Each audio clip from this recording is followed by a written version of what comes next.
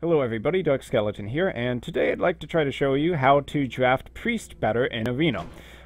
Specifically, we're going to do Priest today because that's my daily quest, and by the end of this video, we're going to have covered all of the cards that I go through, all the choices I make, and then we'll jump to when I actually complete the Arena series, and we'll see how it turned out. So let's go ahead and pick Priest here. I won't let you down. That's the first step, obviously, to playing Priest in Arena. So here our first choices are Upgraded Repair Bot, Wyrmrest Agent, and Injured Cavalier. If you play Priest in Constructed right now, you know that Wyrmrest Agent is a really solid minion for playing Dragon Priest. And the thing about that is, though, trying to draft cards in Arena for a very specific deck like Mech or Dragon decks is kind of faulty because you never know what you're going to get. You might not get any good dragons, or you might not even get enough dragons to really justify picking this card. So really, the same thing applies here for the Upgraded Repair Bot and its Mech effect. So comparing a 5/5 Mech for 5 mana versus a 1/4 2-drop. And if you look at it just from pure stats, you have the Upgraded Repair Bot, I would say, is the optimal pick there. Now, you could also choose the Injured Cavalier, which is a 1 mana 2/4, but it's really a 2/1 because you have to heal it up. Of all the classes where Injured Cavalier would be okay in, Priest is probably at the top of the list because they have the easiest time picking the card and bringing it up to speed. So you can definitely turn 1 play this and then heal it on turn 2, but that's not really ideal because that limits your 2 drops. So we're going to go ahead and take the Upgraded Repair Bot. So on this pick we have Captured Jormungandr, which is a decent high cost minion with a lot of attack, a lot of health and some attack, which is good for Priest. You want high health minions because that lets you heal them. And Mad Bomber, which is an excellent 2-drop. I would say specifically because Mad Bomber is so good at countering so much of the Arena meta right now, the aggressive 1-drops, or even sometimes he can snipe a 2-drop, I'm going to actually grab Mad Bomber. I do have some faith in that card. Although the Captured Jormungandr is also a pretty decent pick there. Here we have Gadget Sand Jouster, Mech Warper, or Thoughtsteal. Mech Warper, of course, has the synergy with the Upgraded Repair Bot, so it's not out of the question. Thoughtsteal allows you to draw extra cards, so this is actually a little bit tricky. I think I would generally say Thoughtsteal is still the better pick. It's too soon to really go for Mech synergy. This might be the only other Mech we get in the entire set, so I'm going to grab Thoughtsteal. Okay, here we have Dragonling Mechanic, which is pretty awful. Low stats for 4 mana. Oh, shit. Oh, god damn it. That was such a mistake. I meant to pick the Temple Enforcer. When you're drafting Arena, be sure that you click when you are sure that you're ready to pick that card. Okay. That's pretty funny, I gotta admit. Alright. Mind Vision, Lance Carrier, or Twilight Whelp. Twilight Whelp, once again, it's a dragon synergy cards, but we don't have any other dragons, and that is pretty awful on its own. Lance Carrier is okay. Mind Vision is pretty mediocre, so I think we actually go with the Lance Carrier here. Okay, out of these cards, War Golem is just not great for its mana cost. Lightspawn is solid in Arena because it's a 5/5, even though it does have the weakness of losing attack as it loses health.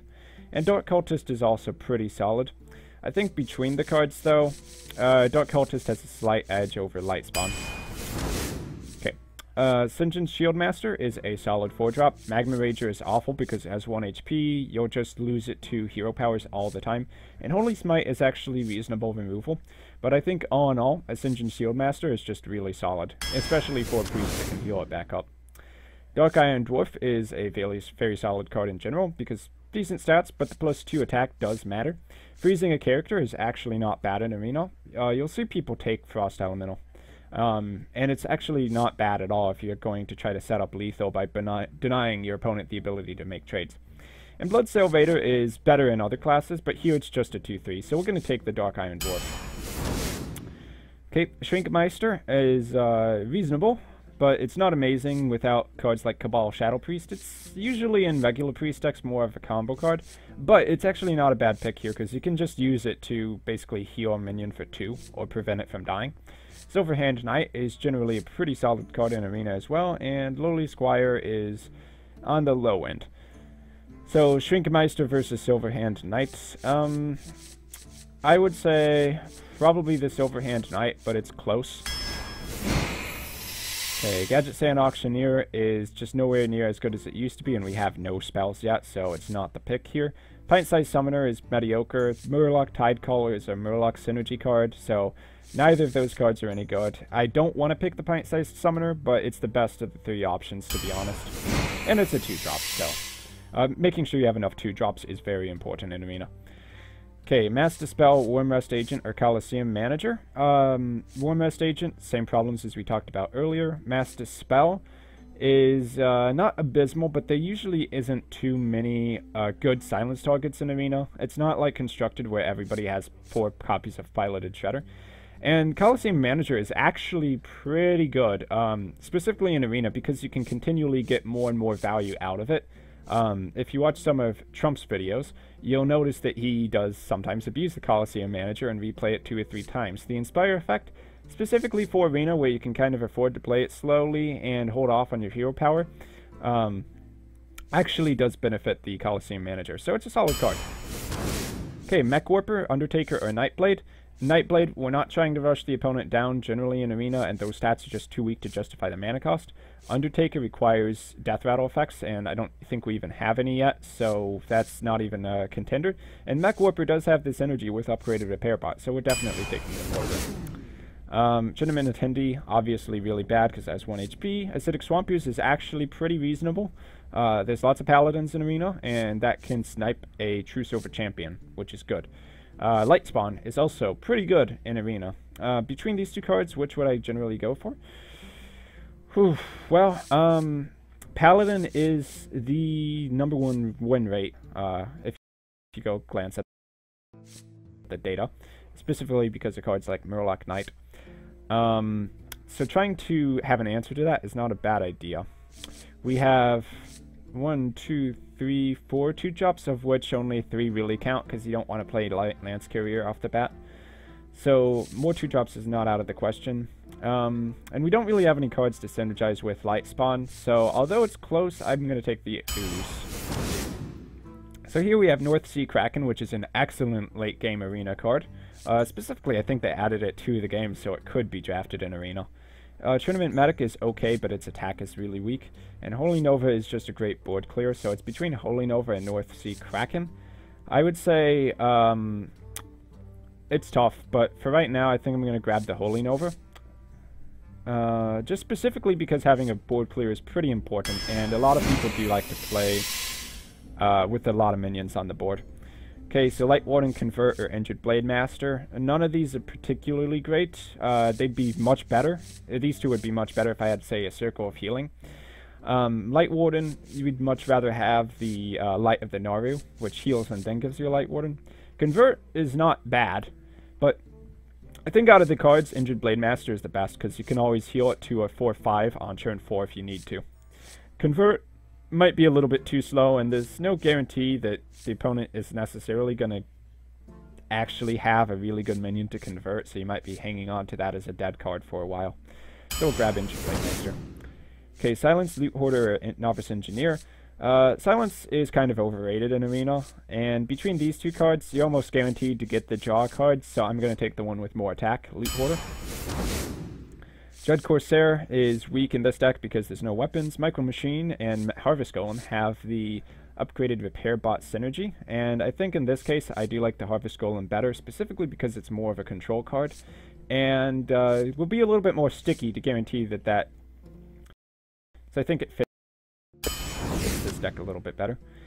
Okay, Raging Worgen is not bad. Worgen Infiltrator is actually really good, and Tournament Medic is okay, but probably don't need it because our hero power already heals. So Worgen Infiltrator is going to be the pick here. The reason for that is that if you can churn a Worgen Infiltrator, it's a really solid answer to a good chunk of 2-drops that your opponent can play on the board. And if you deny your opponent the ability to make a 2-drop play, and then you play your own 2-drop, you're really far ahead at that point already. So the threat of the Worgen Infiltrator's 2 damage is a big deal, so we're actually going to grab that. It's a nice Arena card. Here we can grab an Acolyte of Pain if we want more card draw, which isn't totally out of the question, but there's really nothing to synergize with that. Lance Carrier can make Worgen Infiltrator even better, but there's only one Worgen Infiltrator, so that's not something we really want to rely on.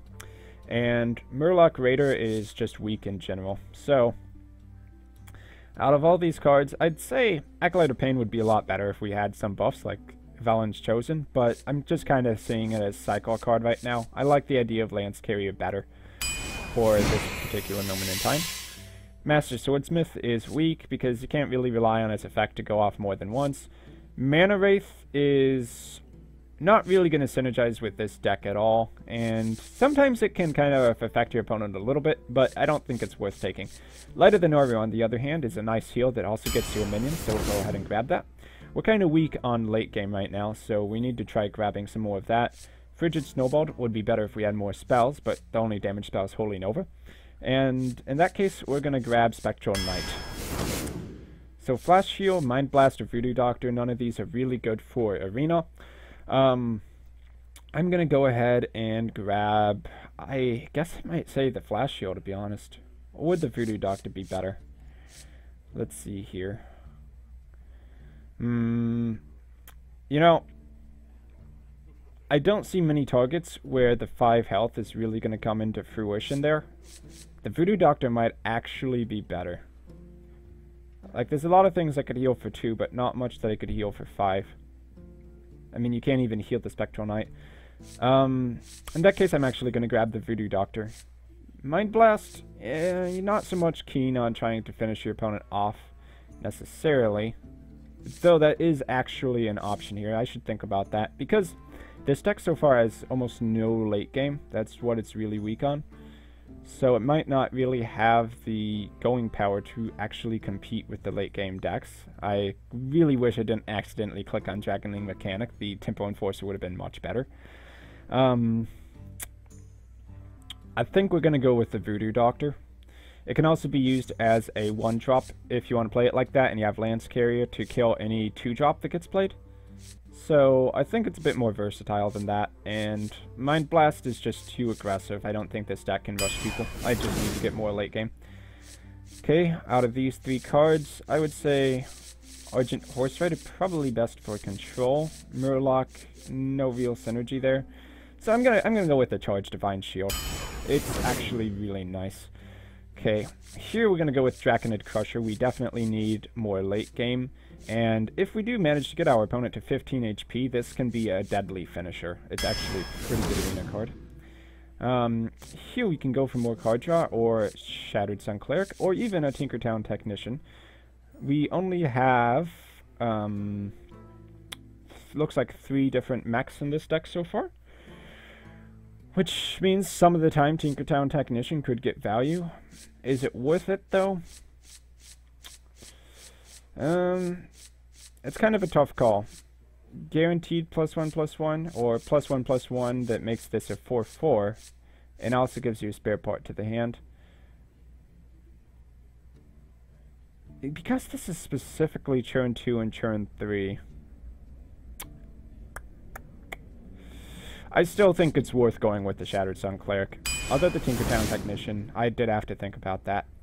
Here the pick is going to be Cult Master because we're weak on card draw and we have a lot of early game, so likely we're going to need to trade our minions in to hold board control, and this will make sure we at least have enough card draw to pull us into the late game.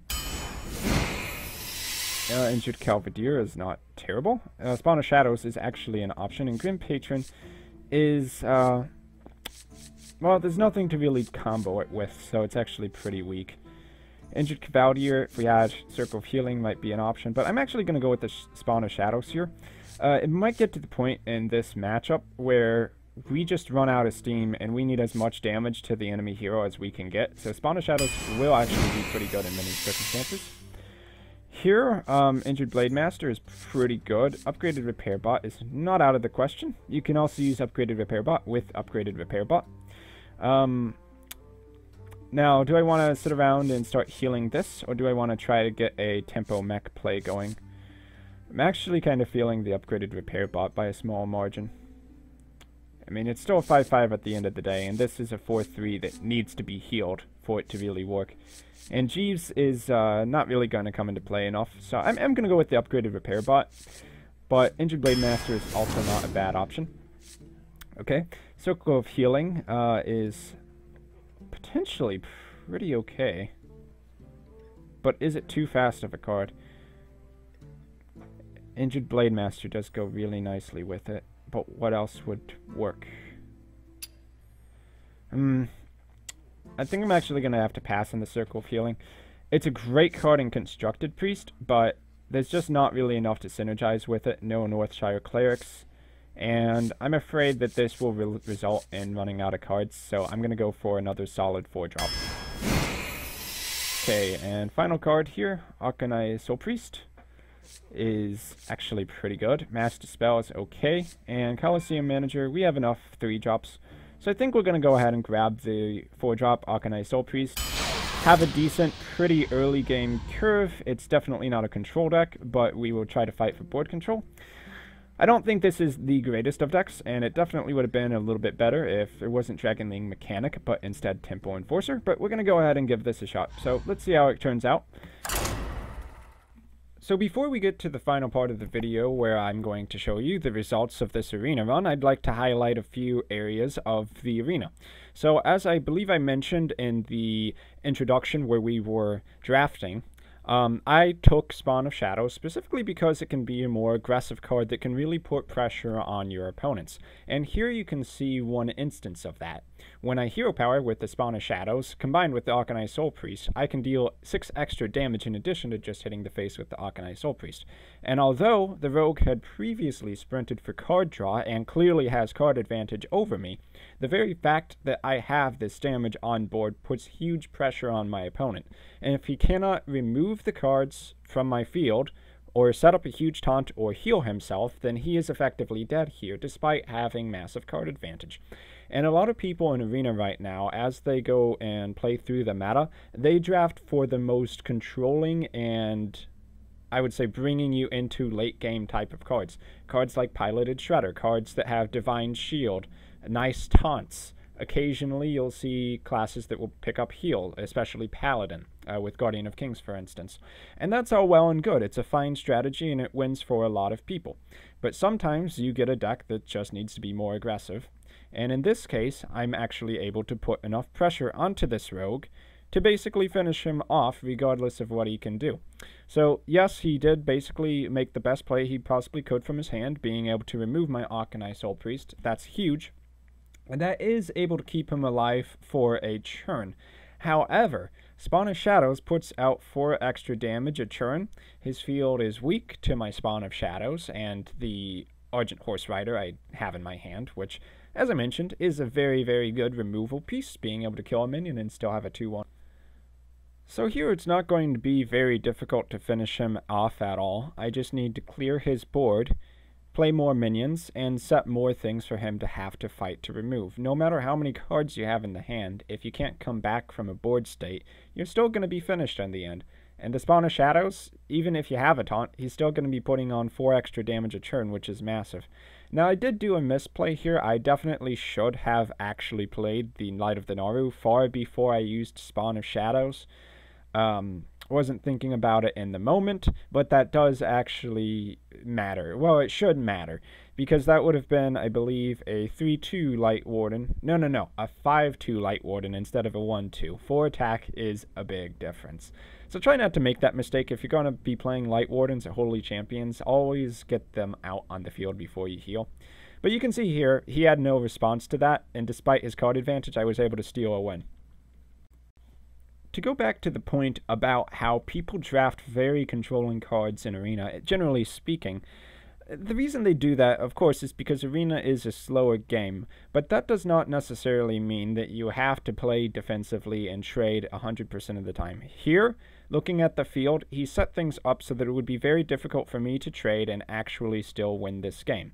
However, I have enough damage in hand that I can actually put a massive amount of pressure on him. I don't think I'd be able to win the game in the long run because he has high quality cards like Piloted Shredder and who knows what he's got in his hand, but I know that if I do this play, it sets up a turn 2 lethal. What I would lose to, hands down, would be a Flame Strike. That would be an instant loss, but if I took the other route and he had Flame Strike, I'd probably lose either way.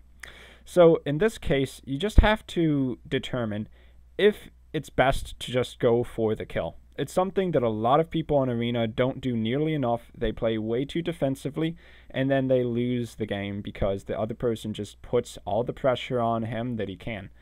If you have extra cards in the hand, it doesn't matter if you're dead. So here I was going up against a Paladin, and he played one of the best win more cards, Mukla's Champion, which gives a +1/+1 banana to every single minion on your side of the field, besides Mukla's Champion, each time you use your hero power. If this thing lives more than once on a field like this, I'd be pretty much guaranteed to lose. So here you're going to see some of the reasons why Argent Horse Rider and Dark Iron Dwarf are very solid picks in Arena. Being able to remove things from the hand is important if you get in situations like this. So being able to remove that Mukla's Champion was the only reason I ended up winning this match. Well played. The victory is yours. So here's an example of where this deck really falls apart. As you noticed in the intro where we drafted the deck out, there was very, very little late game in the deck. In fact, this Draconid Crusher was the only 6-drop or more in the deck. I got myself into a situation against this mage where he had card advantage on me and also had better quality cards on me. So here I can see that, yes, by playing the Draconid Crusher and buffing it to an 8-attack minion, I can defeat it in a one-on-one trade, even if he uses his hero power to buff his Kevaldir Raider. However, the moment he plays something else from the hand, I know I'm finished, simply because I do not have any other high-end cards to answer his hand size. So here's the final game that I played for this Arena series. I'm at 5 wins at the moment, and I'm going up against a Shaman who clearly has a very, very high quality deck. Having 2 Fire Elementals is great for regaining the board, and the weapon also helps as well. So I'm looking at his hand, I'm looking at the quality of his cards, his field that just overwhelms mine, doesn't give me any good trades. And this is a situation where I feel that the only play I can make is to try to go face and hope that he has no answer to this. Theoretically, after counting up the damage, I did have lethal here, even if he made trades with his Fire Elementals.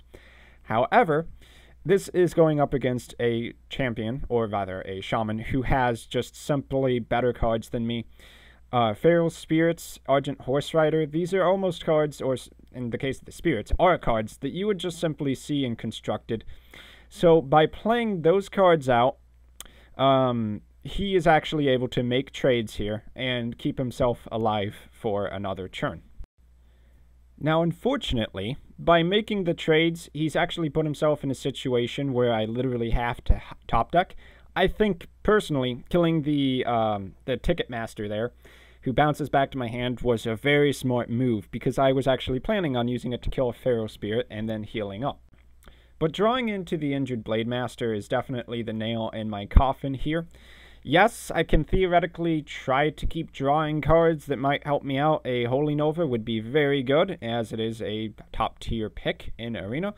However, you're going to see here that he does in fact have the Lightning Storm, which was one of the weaknesses for this deck. When you play a pure minion deck that's very low curving, AoEs like a Lightning Storm or Flame Strike will completely shut you down. I got lucky going against the mages earlier because they didn't have it at the right time, but this Shaman did completely shut me out here.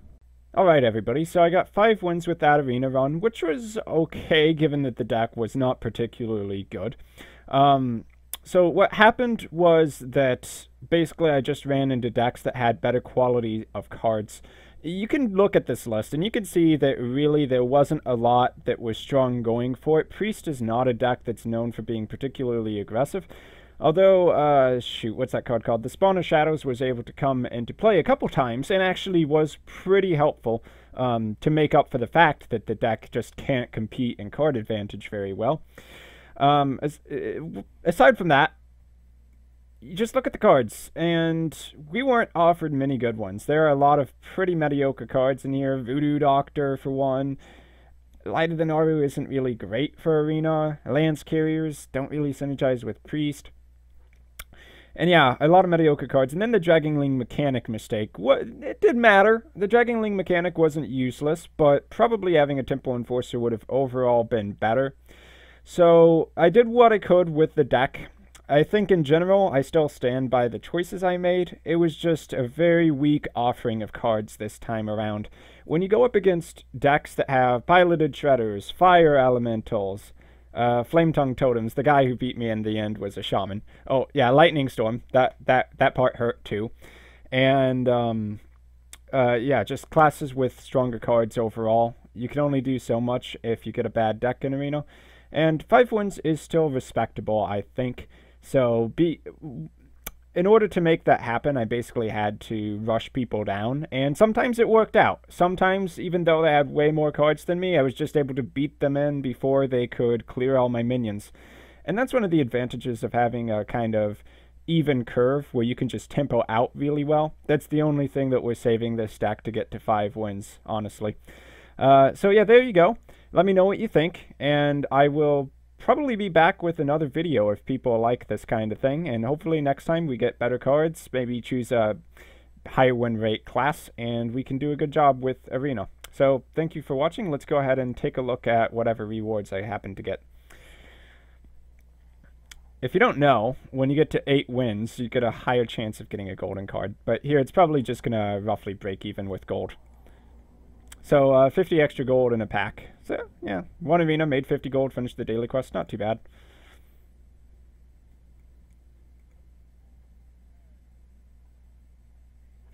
Oh, apparently TGT is out. Right, 2 rares, mediocre. But yeah, okay, there you go, guys. So once again, let me know what you think. I've been Dark Skeleton. I hope you found this at least fairly educational. And I'll see you in my next video.